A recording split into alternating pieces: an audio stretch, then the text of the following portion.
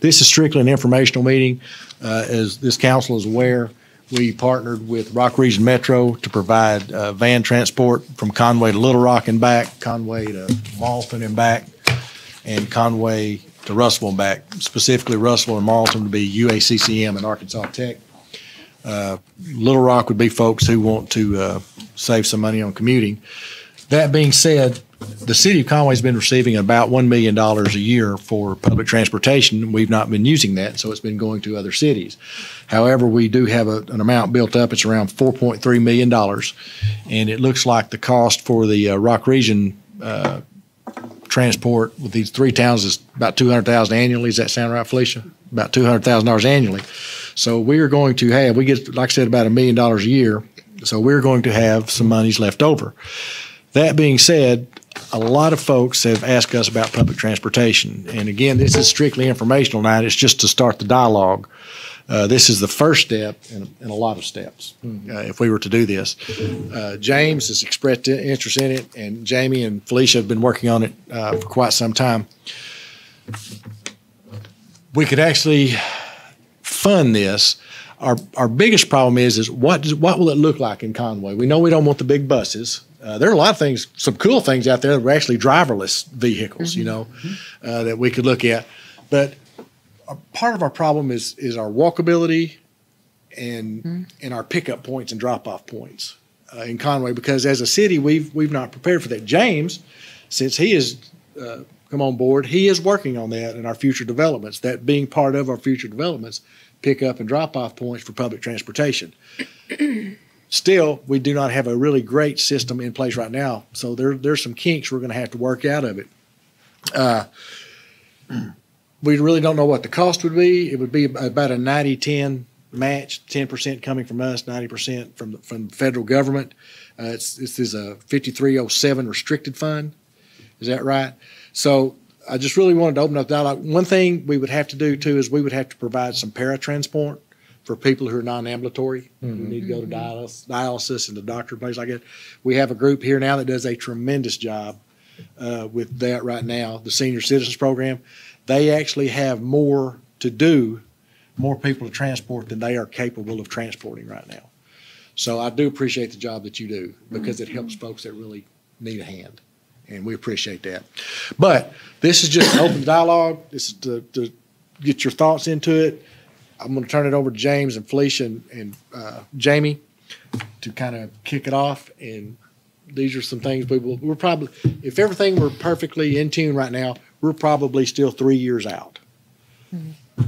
Best case scenario is 30 months, but we'll say 3 years just to be safe. But the money's there. The question is, how do we do it? How do we make it work in Conway? Yeah. James, you'll kick off? Sure. I think, some things to keep in mind, and I think it's a very good point that we, don't necessarily look at big buses. And the reason being is that this is a extremely volatile time in terms of transportation. For a lot of the existing public transportation systems that are out there that use fixed base or fixed route bus systems, we're just on the cusp of autonomous vehicles. You're seeing a lot of caving from rideshare programs.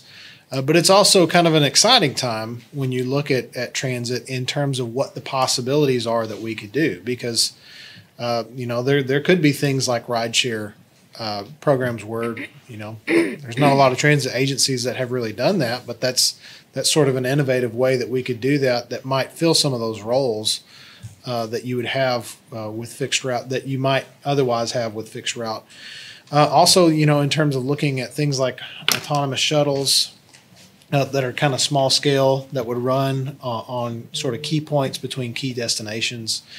Really have to think about who are our end users on that. One of the most successful transit agencies in the state is Razorback Transit, and it's because they were designed and had a system that worked really well based on that, and it's grown and grown and grown and grown, based around providing who their specific users were. Now started in 1974. Yeah. I was there. I used it while I was there as well. And so looking at these things, other things to consider are headway times. When we look at any kind of fixed route type of service, you want to have something that's reliable. So if, for instance, a lot of times when you have a bus system, if it's an hour or 30 or 45 minutes between stops, that's something that discourages use. And so I think when we look at this, whatever we look at, we need to be sort of nimble and start small, because there's so much unknowns related to this and how this would be introduced. And but it's very, very exciting. I think it has the benefit, the potential to be a huge benefit for the community. Council, you have any questions? I know there's some people out in the audience who were at a function I was at last night. Would any of you like to ask a question of any of us or make a comment? Julie, I see you smiling over there. I'm excited that you're thinking about this and working on it. It sounds very good. Deborah? I think it's very needed, for sure. Definitely.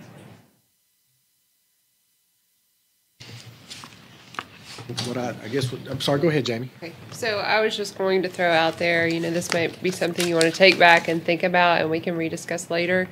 One of the things that we can do is solicit an RFQ to get a professional transit consultant, to come look at Conway and kind of give us direction and guidance on this. Didn't we have that done in the last 5, 6, 7 years? Didn't somebody come and draw something? I thought so. Traffic study, I can't remember. Do y'all remember that, or? Yeah. When was it? They drew routes up, and everything. I do not know. Do you remember, Felicia? We did a transit study in 2009. Yeah, it's been that long ago? What year was that? I couldn't remember. 2009. I couldn't remember. I'd like to pull that out first before we start Okay. talking about hiring somebody, so we can go back and take a look. Okay. Yeah, see what it looked like then. Yeah. Things have changed. That's good. Okay. There's no need in spending a bunch of money again if we've already got some answers. We'll pull that and get copies to each of you. And like I said, this is going to be a slow process, so we're going to meet 4 weeks on the parks. Let's put this out 6 weeks, and that'll give everyone time to do some checking. Will that work for y'all? That works. Can I ask a question? Sure. I think it came from you, but it might have come from somebody else. We have $4 million available. I thought when we did not use that money, it was turned back. Yeah. It's like if we choose not to use it, I think about 600,000 of it goes away September of 2020. So if you do not use it, they do reallocate it somewhere else. But Okay. it is in our name right now. So But if we don't use it, it does go away. We could go back in and tap that money then. Cool. Right, so you're looking at a total of Yes. 880,000 per year. And you have to use that for buses, for Yes. vehicles, or Transportation. what do you have to use it for? You can use it for the capital. The capital is a 90-10 match for it, but you can also use it for operations, maintenance on the buses. Or cars, or vans. Yes. Yeah. Could you build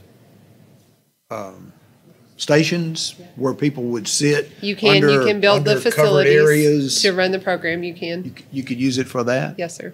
This will work, guys. This absolutely will work. I promise you. Well, it's just kind of sitting there. Let's use it. We don't need to leave it sitting there. I mean, I'm just saying. I don't think we can.